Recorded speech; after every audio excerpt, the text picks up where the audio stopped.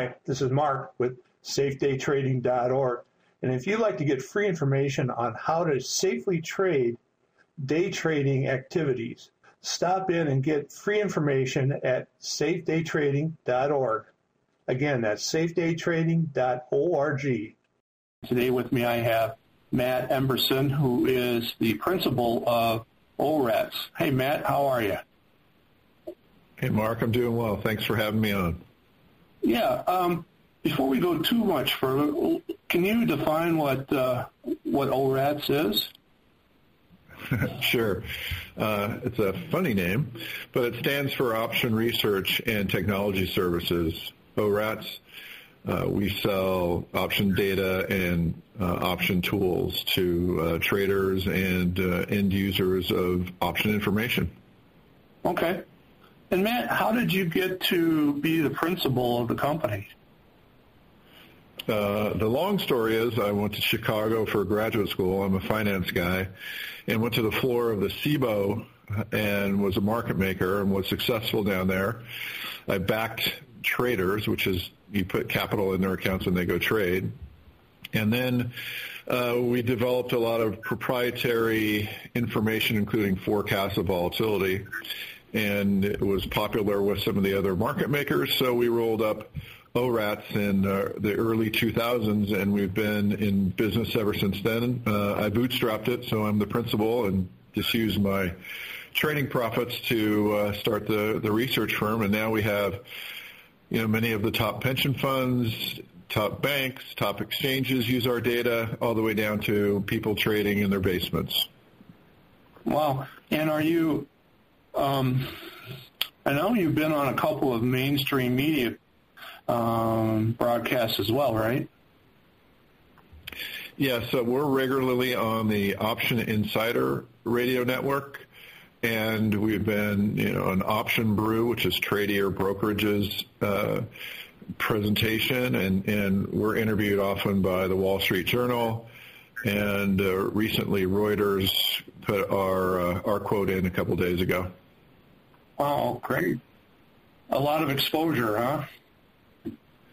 Well, people are hungry for options data, and we have what we think is some of the best out there. We're able to really slice and dice the skews in the option markets and let people know what's going on. For example, recently, a lot of buyers have been in the way out of the money calls. So a call is a bet for the stocks to go up, and a lot of these Robinhood types and even some of it's rumored to be SoftBank, a big hedge fund, are buying these way out of the money calls, and we have excellent charting that's on our front end to show how that has affected the pricing of those options, Mark. Uh-huh. And your analysis is U.S. equities and options only, or is there other things you do? Yes, we sell U.S. equities, options on ETFs and indexes like SPX and VIX are included. We do have some international dividends, and we sell a forecasted dividend file, but mostly it's, yes, as you say, U.S. equity options. Okay. And what's the process for, if you could share a little bit of it, if it's not a secret, what's the process for the analysis of, let's say, out-of-the-money options?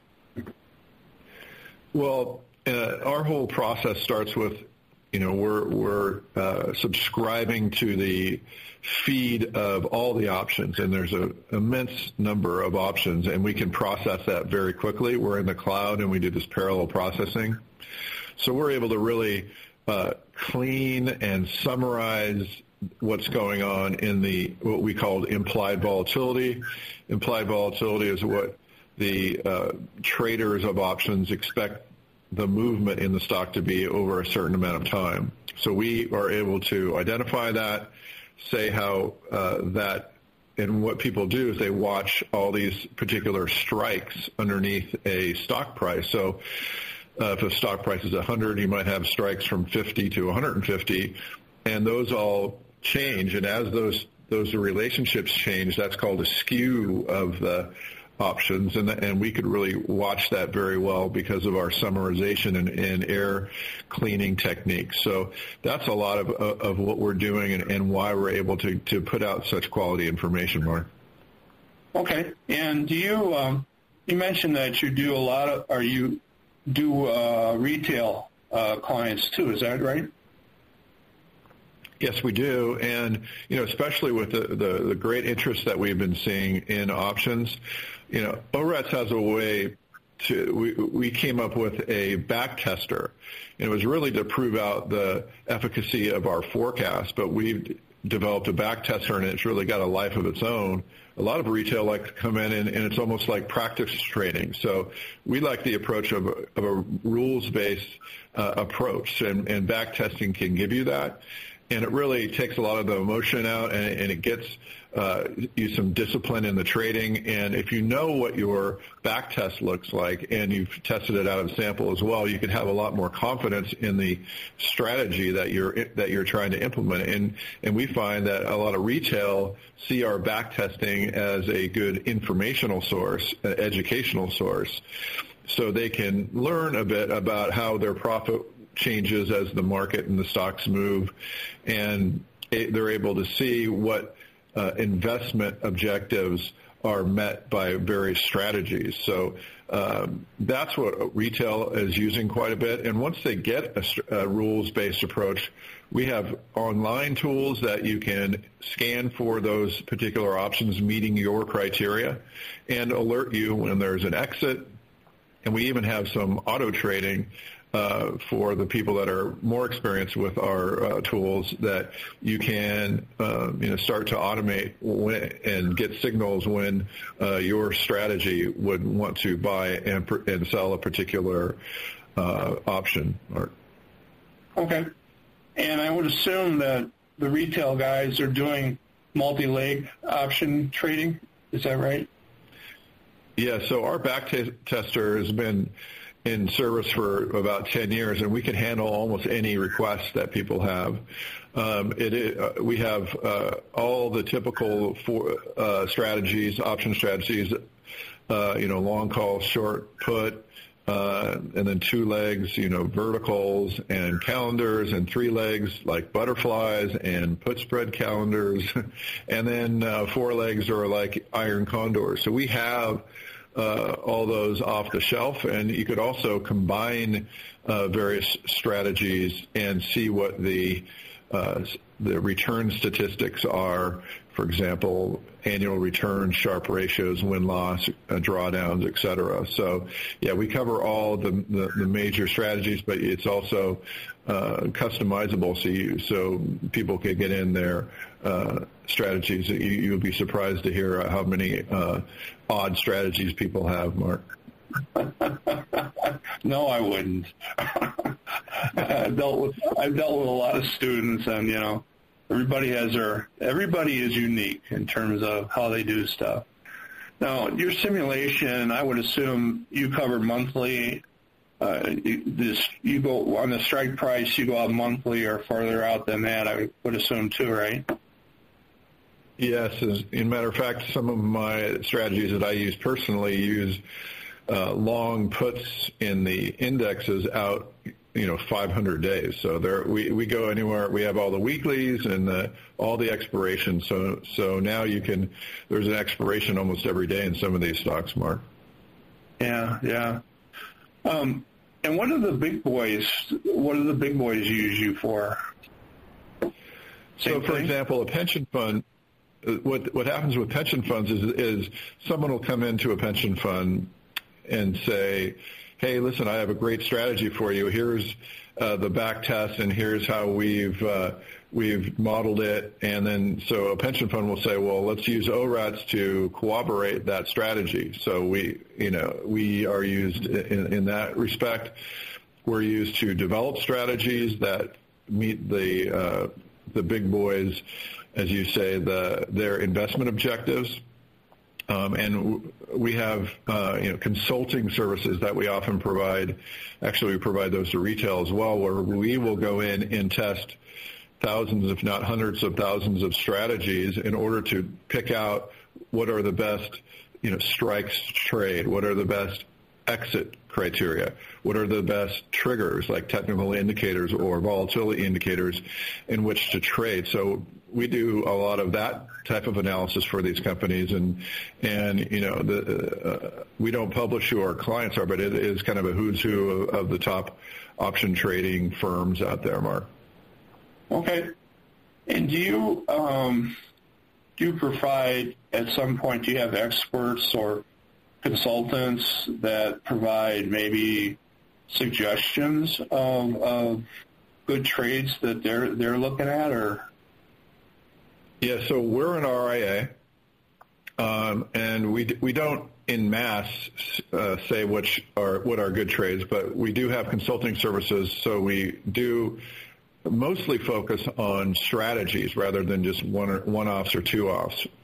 We like having an option usage in your portfolio as more of a long-term rules-based. If this happens, then do this, and test it out, and then so you don't always have to be looking to someone else or trying to figure it out yourself. The strategy that you're going to implement. You have an expectation of what the returns should be and what the risk is, and then you could go ahead and trade a little more confidently more. Okay. And I would assume you do this not only with pensions, but probably big trusts too? Yeah, we have a lot of wealth advisors, family offices. We have a lot of RIAs that come in. We have, like I said, hedge funds, and even banks use us. And then for some of the data, the exchanges will buy our data from us, especially like our dividends. We have a lot of earnings analysis. So so that's how that's used, Mark. Okay. And do you?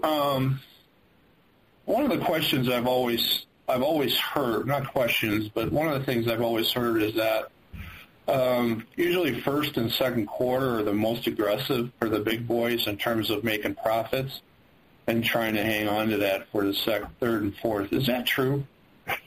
That's so funny that you mentioned that, because that was definitely true when I was a trader on the floor. That was true of all the traders down on the floor. I don't know why that is, but we'd make our it seems like 75% of our profits were in January, February, and March. So yeah, I would agree. It's funny that you mentioned that, because I don't think about that much, but that's definitely was true. Probably not so much for, retail, but institutions, I think that is the case. Yeah, I had heard that a while ago, and I was kind of wondered, if it was true or not. So you're also then trading from the information that you get from ORATS too, right? So yeah, I'm the tester of our information and our tools. So I do have a personal trading account that I use mostly to test the tools that we're doing. Like I said, we're developing more complexity into our auto trading, so I'm testing that. We have a scanner that's quite unique with a lot of different tools to analyze whether the trade, how to compare certain trades under certain rules. So I test that. We have one of the things that's really important to me, especially as an ex-market maker and a owner of a trading firm, is risk analysis. So we have a tool that puts your entire portfolio, all your positions in terms of the SPY, for example, and you can model what we call the payoff diagram. Like, what that means is the value. How does the value of my portfolio change if the market goes down 5%? How do I look if it goes up 10%? What if it's down 3 standard deviations? How am I looking at how profitable, or what's my loss at that point? So, I'm testing, and I'm putting a lot of things that I like to have in there in our trading application. I've been at this since the 90s, so I've seen many research firms and platforms, and so I'm putting all the best things in ours. Okay. And training, how do you train people how to use your system, or you've got a fairly comprehensive training area, or what? Yeah, so we put out videos, training videos.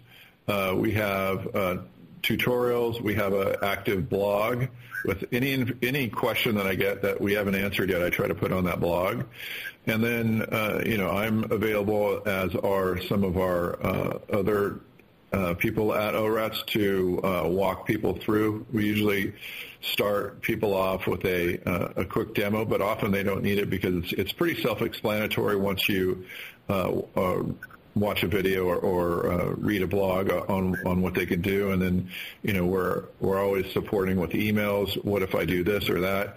For backtesting, you can paste in a URL of the backtest that you're running and ask questions about how do I do this or that. So people get up and going. Admittedly, it is kind of the next step. It's not a Robin Hood. It's something that you have to spend some time with, just like any educational tool, but it's going to pay off in the long run. It's the things that I think you need in order to be successful out there in the options space, Mark.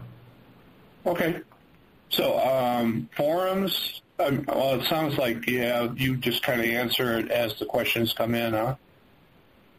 Yeah, so we have an active blog, and we do webinars.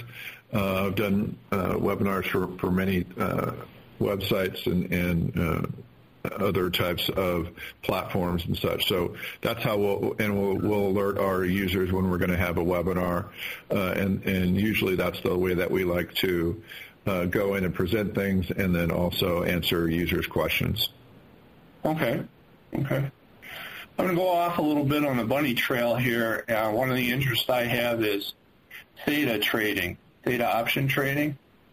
Do you guys support something in that area? So theta refers to the amount of premium in an option that will change over one day. So if you're short an option, usually that theta will be positive, so you will get money. And if your theta is negative, then you're paying out money. So what people usually talk about with theta and theta burn is trying to be on the good side, meaning selling options. And so definitely a lot of our back tests include selling options.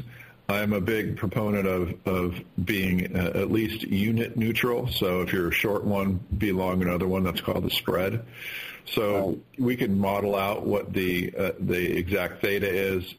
We have that theta as one of our calculations, and in backtesting, it's very interesting to see because it's always a trade-off. If in effect, you're selling insurance and you're not wanting to pay an insurance premium, and so you can see in backtesting, it's not only theta, but it's which theta can you really keep. And that's why I think backtesting is good for that, Mark. Okay. I'm sorry I deviated a little there. I've always had an interest in it, and I think there's an opportunity, but I haven't had a chance to follow up on it. So let me think. I think that about covers it. Is there any other products or anything else that ORATS provides at all, Matt?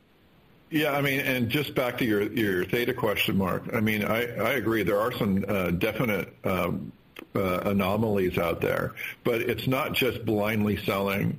Often, it helps to have the underlying asset. If you have some ways to analyze that and find, your own niche, like is it a less volatile stock, and how can you tell what it's going to be coming up? A lot of our data downloads are people modeling out these types of things, and people use this for machine learning and other types of things. But, identifying those types of stocks and scanning for those. We have scanners, but you can also access our data directly through our APIs. That's a very popular way to get at us. Is if you're a programmer, you could get just immense amounts of data and then model these things out, for yourself. And then you could also use us for tools, online tools, and again, I mentioned charting. And, one of the bigger things that we do is provide a theoretical value for each option. So that's really important to use when you're trading. So those are the main tools that we have, Mark. And like I said, what ORATS does is brings our institutional quality options to regular traders. Sure. Okay, Matt. Well, we're running out of time. How do people find out about ORATS? So ORATS.com is our website. Blog.orats.com is where we have a lot of tutorials and information. And you could reach me directly at Matt, M-A-T-T, at ORATS, O-R-A-T-S.com. Happy to provide you some more links and information to what we do. And I think ORATS is a great spot to come and take the next step in your option education, Mark. Okay, yeah. It sounds like it'd be a great place to develop the strategies, like you say. Absolutely, and learn more about them, and then be able to simulate them and match up your expectations of what your investment outcomes are with what has been tested. Yeah. Matt, thank you for your time, and I appreciate the information. Yeah, it's been a pleasure, Mark. Anytime. Thank you. This is Mark Stowers with Safe Day Trading. Talk to you later. Hey, everybody. I want to mention, too, that we have a YouTube site called Safe Day Trading, which we show you trades that we make with the techniques that we use. You can also send me questions that you might have at mark@safedaytrading.org. Anyway, talk to you later.